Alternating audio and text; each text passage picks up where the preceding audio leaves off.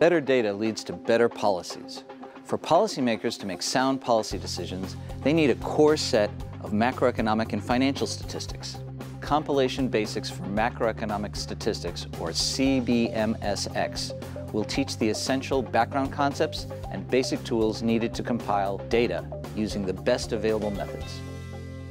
You will familiarize yourself with the 5 sectors in any national economy and topics needed to compile those data, such as institutional units, residency, stocks, flows and accounting rules, financial instruments, and data dissemination. You will learn to draw macroeconomic intersectoral linkages and advance your knowledge on a core set of macroeconomic and financial statistics.